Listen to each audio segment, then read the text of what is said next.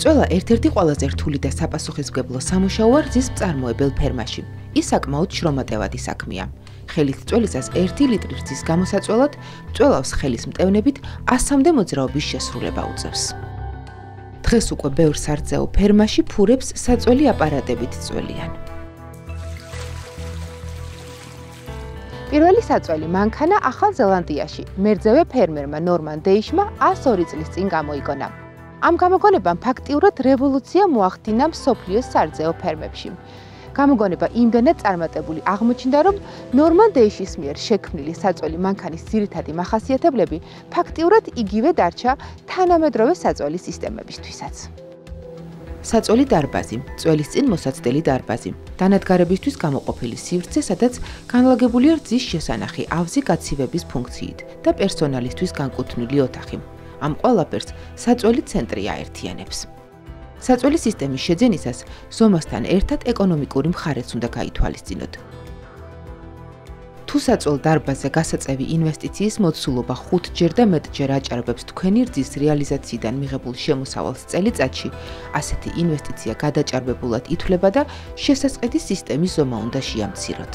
ამასთან, სრული წველის პროცედურების განხორციელების შემთხვევაში 10 აპარატიან საწველ სისტემას მხოლოდ ერთი მწველავი ოპერატორი შეიძლება მოემსახუროს. ამის შემდეგ კი ოპერატორის დამატება გახდება საჭირო.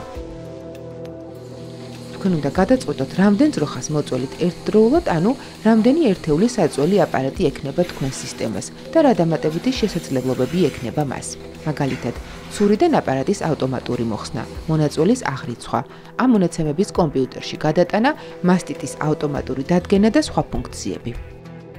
თქვენ ასევე შეგიძლიათ თავდაპირველად ყველაზე მარტივი სისტემა შეიძინოთ და ფუნქციები შემდეგში დაამატოთ.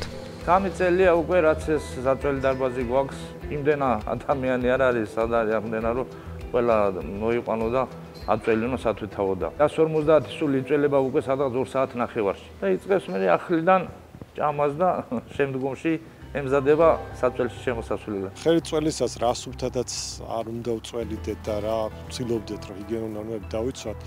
როდესაც რძეს აქ გარემოსთან შეხება, ყოველთვის არსებობს მიკროორგანიზმები, მიკრონაწილაკები, რომელიც აბილიცურება იწეს. როგორც წესი, მანქანური საწველი სისტემები ავტომატური რეცქვის სისტემით გამოდის. ამიტომ აქ მეტი შესაძლებლობა გვაქვს დავიცვათ სანიტარული ნორმები და ასევე გამოვანთავისუფლოთ მუშა ხელი, რომელიც შეგვიძლია სხვა რამეში გამოვიხადოთ. საქართველოში სარწეო ფერმებში ამ ეტაპზე ძირითადად 2 ტიპის ნაძვისებურ და პარალელურ საწველ სისტემებს იყენებენ.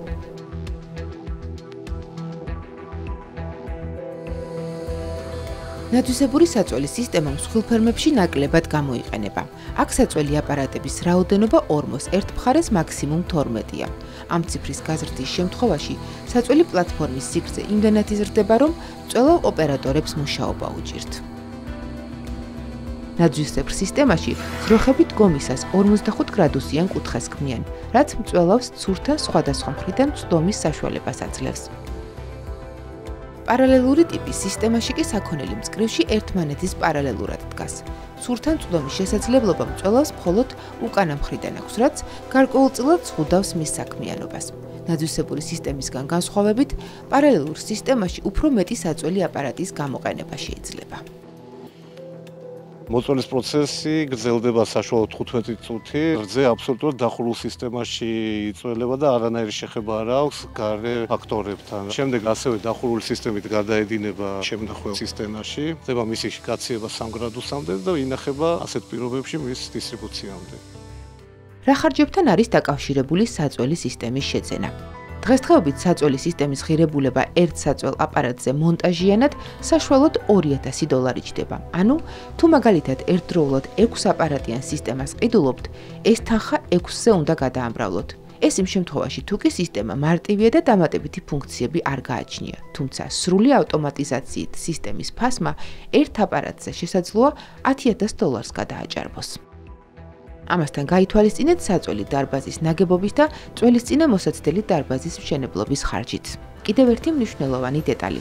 თუ თქვენ სამომავლოდ ფერმის გაფართოებას გეგმავთ, ეს უმჯობესია თავიდანვე განსაზღვროთ, იმისათვის რომ შემდეგ საწველი დარბაზის გადაკეთებამ სირთულეები და დიდი დამატებითი ხარჯები არ გამოიწვიოს. ამიტომ ყველაფერი ისე გათვალეთ, რომ საწველი დარბაზის შენობა, საწველი სისტემის ორმო და წველის წინამოსაცდელი დარბაზი მომავალში გაფართოების საშუალებას იძლეოდას. გახსოვდეთ, რომ თანამედროვე სარძეო ფერმა კეთილმოწყობილი საწველი ცენტრის გარეშე სათანადოდ ვერ იმუშავებს. ახალი ტექნოლოგიების დანერგვა მერძეული ფერმის ეფექტიანობისა და შემოსავლების გაზრდის საქმეში მნიშვნელოვან როლს თამაშობს.